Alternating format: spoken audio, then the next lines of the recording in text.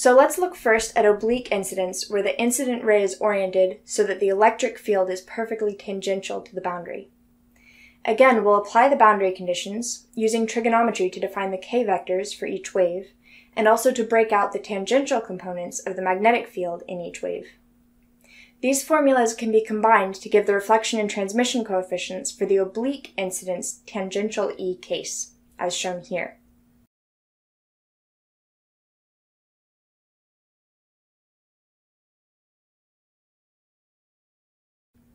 The third case is oblique incidence, where the magnetic field is oriented perfectly tangential to the boundary, and it will follow exactly the same process as the previous case.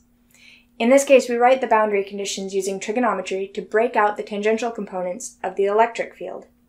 These formulas combine to give the reflection and transmission coefficients for the oblique incidence tangential H case, shown here.